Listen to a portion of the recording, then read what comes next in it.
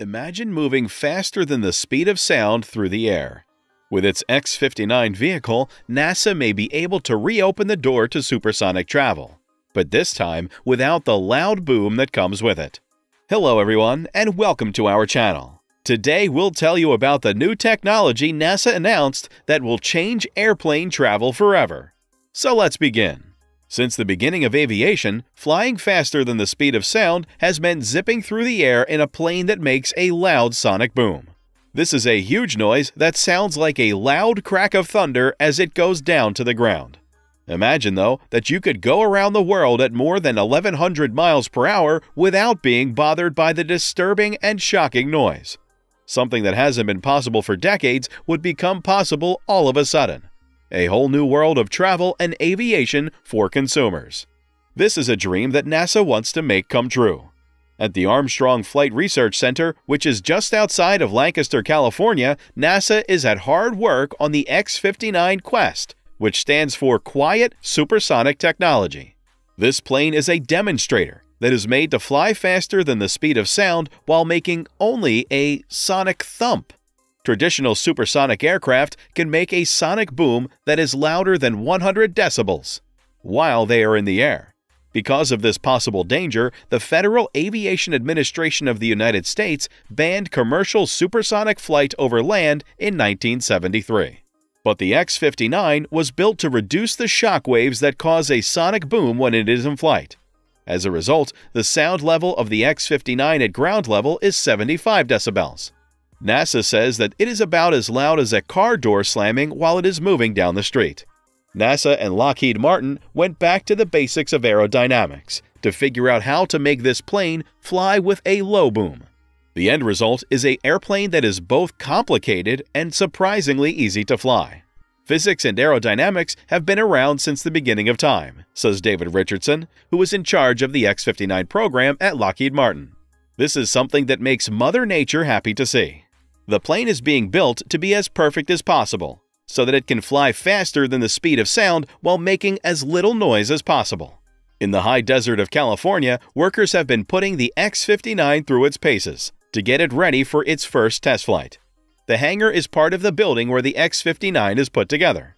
When seen up close, the plane with the needle-like nose looked like it came straight out of a 1950s science fiction comic book. It had smooth, flowing lines and a narrow cockpit in the middle that was hidden from view. NASA and Lockheed Martin thought of it as the supersonic plane of the future, and they were also in charge of building it. The goal is to convince governing bodies like the FAA that the ban on supersonic passenger flights over land can be lifted. It's possible that this change will make it possible for people other than fighter pilots to fly faster than sound in the future. If this happens, people will be able to fly faster than the speed of sound for the first time since the Concorde was taken out of service in 2003. To understand how a sonic boom works, you need to understand the basics of sound physics. Imagine a pulse moving through a slinky at the speed of about 340 meters per second. This is how fast sound moves from one place to another. At its core, sound is a wave of compressed air. When an airplane moves through the air, it pushes a stream of air in front of it. This causes compression waves to be made. But when a plane flies at supersonic speeds, it moves faster than those waves of compressed air can move out of the way. Because of this, the waves get stuck in the plane's path. Because of this, the plane sends shock waves to the ground, which people on the ground can hear as a sonic boom. A shock wave can be caused by any big change in the plane's shape, like when the cockpit sticks out at the front of the plane or when the tail sticks out at the back. If you want to cut down on the shock waves that reach the ground, you will need to change the shape of the plane to make it much more streamlined. To do this, any differences in the shape of the plane will need to be smoothed out and spread out over a longer body. NASA and Lockheed Martin did the same thing with the X-59 spacecraft. The airplane is 99 feet and 7 inches long, but it can only carry one person. The nose of the plane is more than 30 feet long and takes up about 1/3 of the plane's total length. It connects smoothly to the plane's swept-back wings and single engine in the back. Larry Cleott, who was the technical lead for acoustic testing on the X-59 at NASA, says that all of these things work together to make sure that shock waves made in midair are well behaved. Cleott said, "We want to keep the shock waves parallel and separate from each other. so they don't combine to make a powerful sonic boom. So we are spreading these changes in volume out over a longer time and making them more gradual across the whole plane.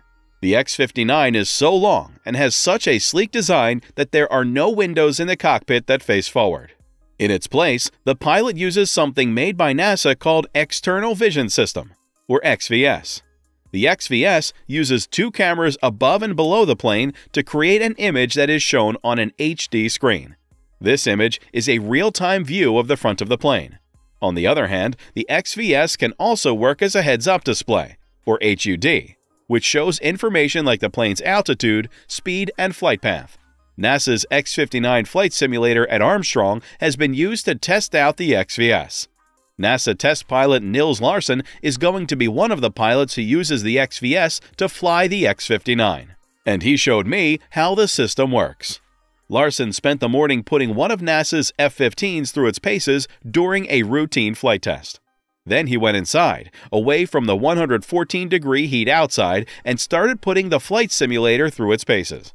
Larsen thinks that the feeling of flying with a cockpit window and the feeling of using the XVS display are not all that different. The picture of the real world that the cameras take and the kind of information that would normally be shown on a fighter's plane's heads-up display can be combined to great effect, which is the benefit. The XVS lets pilots see things like flashing warnings or colorful writing over the horizon that they wouldn't normally be able to see from the cockpit window. NASA will send the X-59 into space along with an F-15 fighter jet. The F-15 will act as a chase plane and measure the shock waves the X-59 makes while it is flying. NASA will use Schlieren photography to take pictures of the shock waves, which may be the most interesting thing the space agency does. Larry Kliat has worked on the X-59 program for NASA for many years, planning, testing, and building it. All of this work will come to a head during the first test flight, which will be a turning point.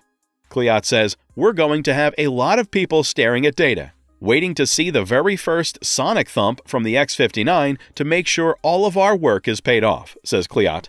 "You know it's going to happen in the blink of an eye. A sonic boom is 200 milliseconds long. And that's what all of this is about, 200 milliseconds. It's possible that the X-59 will make it possible for private companies and airlines to offer regular people around the world supersonic flights again." David Richardson, who works for Lockheed Martin, thinks that people could start taking commercial flights as soon as 2035. These will change the whole way the game goes. That's it for today, guys. Hope you enjoyed the video. Leave a like and comment down your thoughts on this. And don't forget to subscribe to the channel. Thank you for watching this video.